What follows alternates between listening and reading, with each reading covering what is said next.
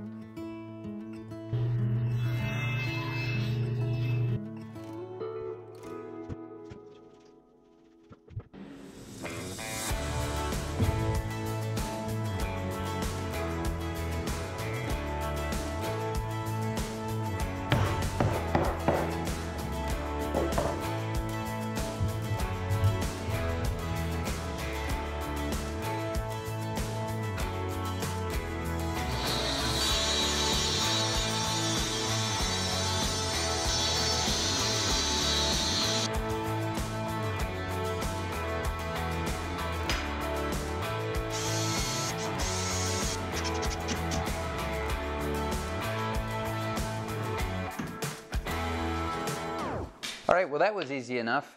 I got some 1/4 inch OSB. I'm going to take a test cut on it and see how it works.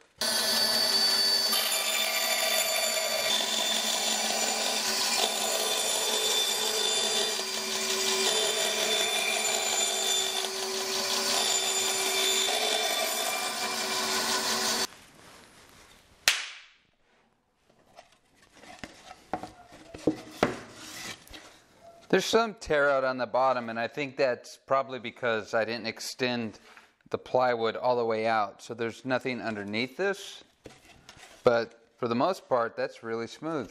The downside to this kind of jig is that there's a pin, which means that you have to drill a hole inside your workpiece. And if that's not going to work, then there's other solutions out there. Inspire Woodcraft put up a jig that solves this problem pretty well. It's pretty cool. You should check it out. I'll leave a link down in the description below. Well, that's it for today. Thanks for stopping in. I'll see you on the next video.